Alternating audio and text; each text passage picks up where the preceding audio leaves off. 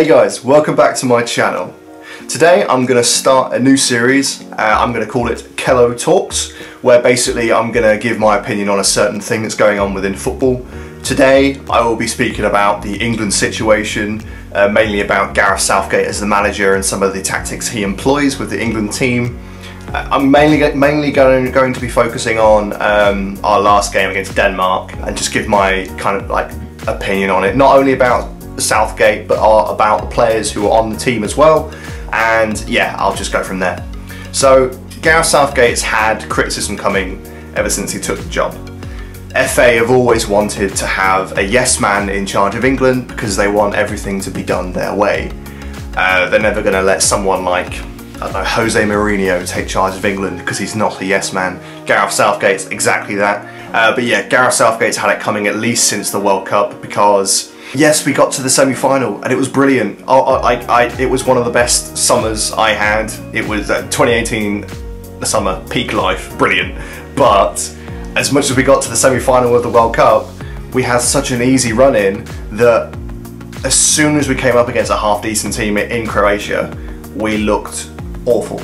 We looked like the England team that everyone's always known us to be. So everyone was thinking, oh, it's coming home, football's coming home. No, it wasn't coming home. You could tell in some of the performances that we had already. We beat Colombia, yeah, fair enough, but in some of the other World Cup matches, it just wasn't good. Harry Kane won the Golden Boot, but it was like the most abysmal Golden Boot ever because he just scored so many pens and tap-ins. It wasn't really like, he wasn't the best player in the tournament, he just got the most goals. So my opinion on Southgate is he is not suited to England manager. I think what he did well, I think this is why people hold him in such a great degree in terms of like England manager, is that he connected both media and the England squad finally when it was during the World Cup. That's easily the best thing he's done whilst he's been manager of England, because for so many years the media in England have been so against the English football team. There's never really any focus on the games itself. It's focusing on like Raheem Sterling's gun tattoo or some of the issues that's going on in the back room, or the Joe Gomez, Raheem Sterling coming together that happened a couple seasons back. Like, they never focus on the important things of the England team. So I have to give credit where credit's due. Gareth Southgate did that brilliantly during the 2018 World Cup, where the media just weren't slanting us off like the entire time. We actually had like good coverage in British media for once. But yeah, I think tactical wise is where he falls short. He's got plan A and that's it. His plan A is, let's play boring football, let's bore out the opponent and then maybe snatch a lucky goal. The game against Denmark was a clear, obvious reason why this does not work. I mean, to be fair to him, he wasn't helped by his team. Harry Maguire getting a red card was just awful. I'm sorry, Alex. Yeah, your player, Harry Maguire, absolute waste of £80 million. Harry Maguire, not only was his red card like awful in this particular game, he's had an awful few weeks for him, to be fair. He's not started this season very well in the slightest. I don't think he should have been called up for the international team anyway. They should have had Tomori and Joe Gomez as the centre-backs for England. I know Gomez has had a torrid time against Aston Villa, but he's still had a better season so far than Harry Maguire. And then Reece James, the guy who plays for Chelsea, the right back, also got a red card, but that was deep into added time. It was like 94th minute. But still, 2 red cards in an England game at Wembley. Abysmal, awful performance, absolutely dreadful. Yeah, Gareth Southgate should not be England coach. It's been that way for a while. Just to add insult to injury, we've got a couple players on the England squad who are breaching COVID-19 rules. You just shouldn't be doing it. I don't condone what the media have done with them, how they've used them as a way of attacking the England team again, and I also don't condone how Southgate dealt with it either. I think if you're going to deal with your players for breaching certain rules, you deal with it behind closed doors. You don't do it on the media in front of everyone to see. Yes, fair enough, it was a completely wrong thing for them to do, but they're still young guys. I know it's not really a good excuse, but they've still got plenty to learn.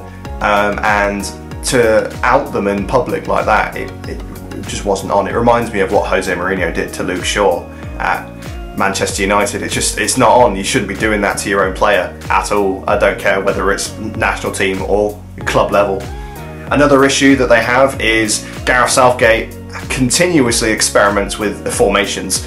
This is a recipe for disaster when it comes to football tactics. If you're going to adopt a certain tactic, stick with a certain formation, or at least have like a backup formation in case things don't go well on the pitch. But to experiment with them game on game on game, it's a recipe for disaster, because all the players are just going to get so confused. They don't know what the tactics they're supposed to be playing, and then it's just constant miscommunication and it's tactical fraud.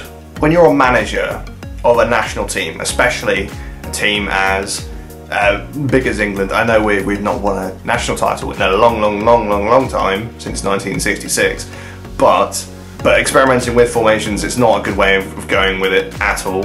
He got his players in the squad used to the 4-3-3 formation, but now he's trying to play a 3-4-3. Why? If the players are accustomed to a 4-3-3 and it's performed well for you, why are you then just trying to squeeze more players in to change the formation and in turn taking the familiarity out of your players? It just doesn't make any sense. The doubts with our centre-backs, Harry Maguire, we don't know what's happening with him. We don't know whether Gareth Southgate thinks that he's not good enough. We don't know whether he's going to stick with him in the first team or he's going to experiment with more defenders. That's another issue. Our goalkeeper situation, another issue. We keep swapping between Pickford and Pope and Henderson.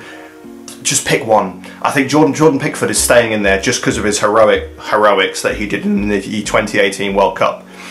What has he done since then? Yes, fair enough, he's in an Everton team that are currently performing very well in the league, but you have to remember Everton are still conceding a lot of goals, and Pickford is at fault for a few of those. My personal opinion, we should put Nick Pope in goal, see how everything gels there, and then if not, we may try out Henderson. But the reason why I don't think we should go with Henderson as our first choice keeper is because he's not first choice at his own club. But I'm not the manager, it's Gareth Southgate, so what he needs to do is pull his finger out, choose one, stick with him in the England team. Another issue, our midfield. It's not because we don't have quality players in the midfield, it's just because Gareth Southgate is so biased towards certain players. He's got loads of favourites in the England squad. He constantly plays Eric Dyer. Don't know why. He's seriously not good enough. You need an engine in the midfield, and you only need one. You don't need three, which is what Gareth Southgate tries to do in the midfield. He tries to put too many in. Just have Jordan Henderson as the box-to-box. CDM, I'd probably go with Declan Rice, and then right centre mid, my personal opinion, we should go with Jack Grealish. And the reason why we should is because there's a lack of creative spark in that midfield. And the connection between the midfield and attack, it just isn't there. It's so blocky when it gets to like the final third of play, because the connection between the attack and the midfield, it's non-existent. It doesn't exist. It's awful. I think the tactics that he needs to do, it has to be more consistent. What he has to do is connect the midfield to the attack, and one of the ways they could do that is bringing Jack Grealish into that midfield. To quote Gary Neville when he was criticising Gareth Southgate, he said, "The issue with the 3-4-3 formation within the last 2 games is you end up with 8 defensive players on the pitch, including the goalkeeper." Which doesn't make any sense. Like I said, the connection between the midfield and strikers is just non-existent, because what they're playing with is 3 centre-backs, 2 wing-backs on the wings, and then 2 DMs in the middle, and then you've just got the front 3. It just doesn't work like that. You can't have 8 players in defensive positions and then just expect 3 players to do all the attacking work by themselves. It doesn't work like that. Like Gary Neville said, it's so predictable. Especially with Kane playing as a striker, he doesn't move anywhere. He is a striker. So what you end up with is 9 players on the field who stay where they are. There's no flexibility. So you've got 2 wingers who can kind of do whatever they want. But then you've got Harry Kane, who's just staying in the middle. Then you've got the defensive midfielders, the wing backs, and all of the centre backs and the goalkeeper, obviously, being more defensive. So you've got 8 players in one half and you've got 3 in the other half trying to do all the attacking, not to mention that the striker isn't willing to interchange between his wingers. It's so predictable, and to run this just before we start doing the Euros. Obviously the Euros are in 2021 now, but we don't have that many games before we start the tournament. So why is he now, all of a sudden now, thinking of bringing in a new formation? Just doesn't make any sense. And to add on the issues with Mason Greenwood and Phil Foden, for the second consecutive England camp, we've had another 3 players break COVID-19 rules. That is Ben Chilwell, Jadon Sancho and Tammy Abraham, all of which weren't involved in the first game because of this reason. So that's now 5 players who have done it. Surely they would have learned from Phil Foden and Mason Greenwood, hang on, we shouldn't be doing this, but they did it anyway. As a player, as someone who people look up to you a lot, you shouldn't be doing things like that. I know there's too much pressure on people, and I know that we shouldn't really look at them in this high regard because they're human beings after all, they're not all perfect. But it's unacceptable to look at how Phil Foden and Mason Greenwood, what they did and how inappropriate it was and how much slander they got for doing it. Why do you then turn around and do it? It just doesn't make any sense. But yes, to sum up for me, Gareth Southgate's just not, he isn't good enough. He should not be the England manager at all. He shouldn't have ever really got the job.